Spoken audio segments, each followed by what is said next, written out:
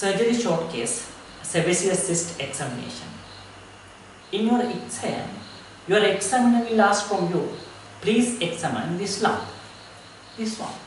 It is look like sebaceous cyst. Sebaceous cyst most commonly present in the hairy area, especially scalp. Not appear in your palm and so on. The most common site is scalp and other part of the body except palm and so on.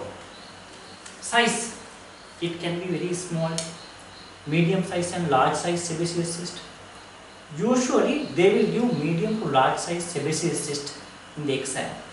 Size is medium to large size. Shape, hemispherical in shape, but it can be oval shape as well. Hemispherical or oval in shape. Skin, 50% of cases, there will be punctum. You can see the punctum here, small opening, that is called punctum. There will be punctum. Not only that, if it is infected, what happens? There can be redness, there can be warmth, underlying skin can be warm, redness, and there will be punctum, warmth and redness.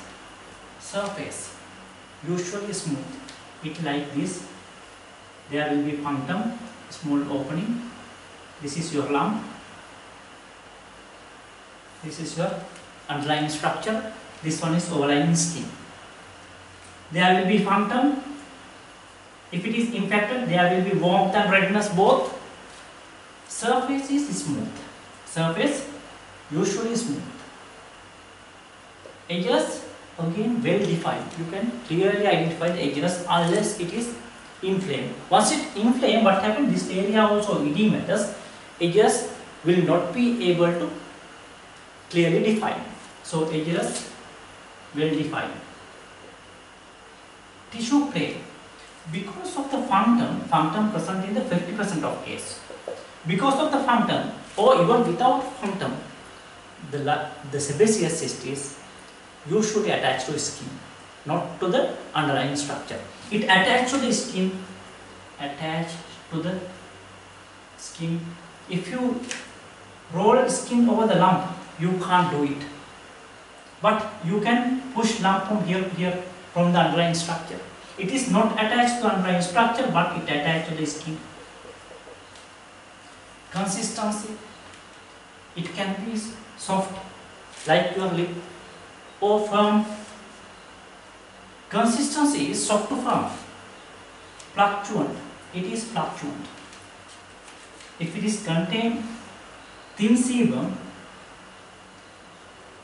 it is, you can see the fluctuant clearly.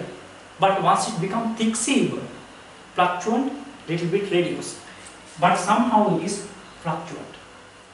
Because of presence of thin or thick sebum, it is not transilluminant. It is usually not transilluminant. Lymph node, if it is infected, what happens? Inflammatory swelling of adjacent cervical lymph node you can see. Otherwise no. There can be inflammatory lymph node. Now you have to present.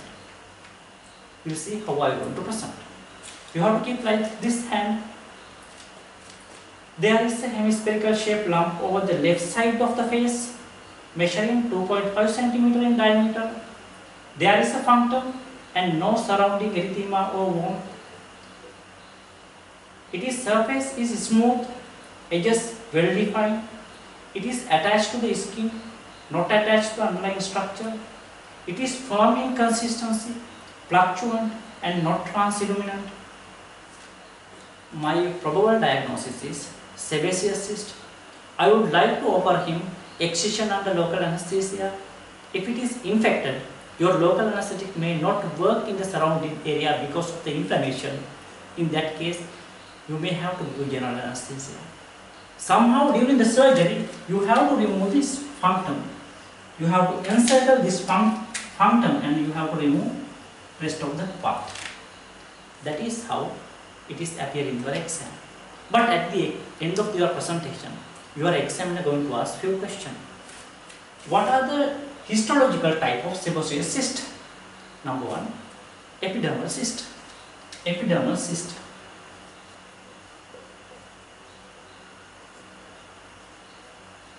Number 2, trichelemmal cyst. What? Trichelemmal cyst. What is the difference between the epidermal cyst and trichelemmal cyst? Epidermal cyst usually develop from squamous epithelium. Trichelemmal cyst usually develop from outer root sheath of hair follicle.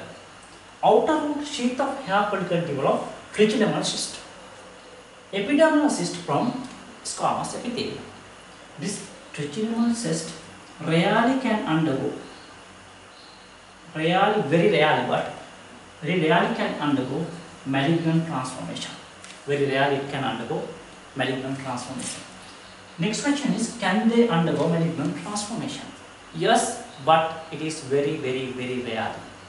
Next one, what are the complications?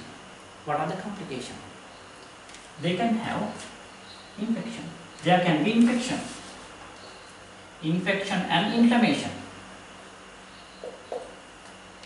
They can undergo malignant transformation rarely. Before that, it can become calcified. It can ulcerate.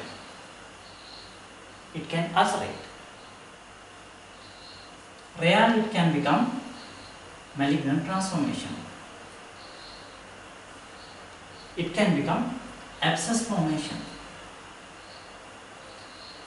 So, it can become inflamed, infection, calcification, ulceration, rarely malignant transformation, and abscess formation and sebaceous horn formation even can happen if it is left untreated. Sebaceous horn formation. That means this is your sebaceous cyst, like horn. If you develop 2 sebaceous horn, you will be like this sebaceous horn formation. Next one, what is the treatment for sebaceous cyst? Treatment is excision under local anesthesia, or if it is infected, local anesthesia not work, excision under general anesthesia. That is all regarding sebaceous cyst. Thank you very much.